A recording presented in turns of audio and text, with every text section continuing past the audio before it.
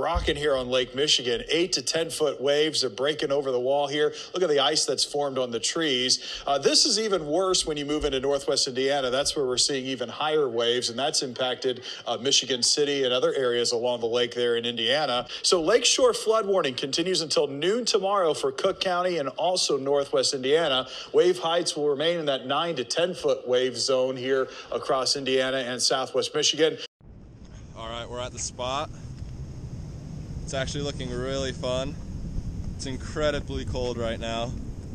It's snowing and wind is super hard onshore, kind of like side shore right now.